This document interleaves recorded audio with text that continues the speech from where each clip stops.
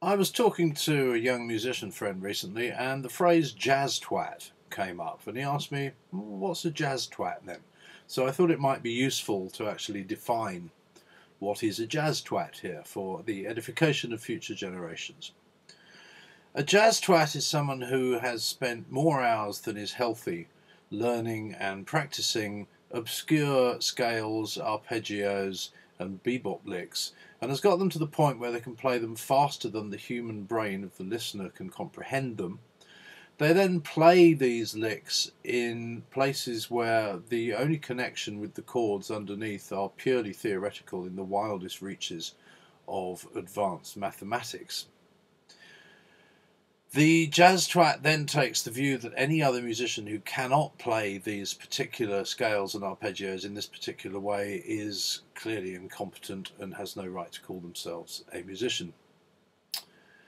How do you know when you've got a Jazz Twat in your studio? Easy. Put up a ballad, tell them, preferably with a break in your voice, that this is a song about the death of a very, very close loved one, and that you want some fills between the vocals. Very, very sparse. Just answer the vocal lines with very sparse fills. And hit record. If you have a Jazz Twat in the studio, what you will hear is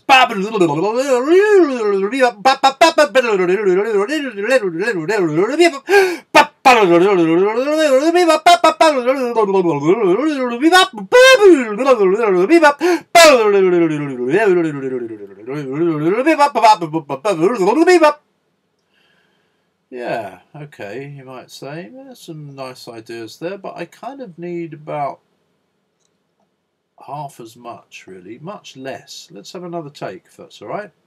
Hit record again.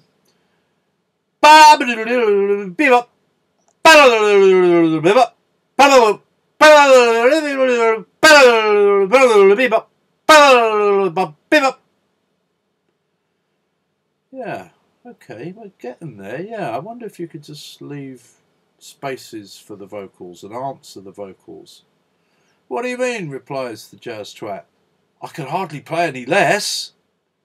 The greatest compliment one Jazz Twat can pay another is to say that, oh yeah, he's a ridiculous player, to describe his playing as ridiculous.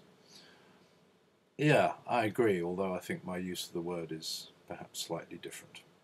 That's a Jazz Twat. Enjoy.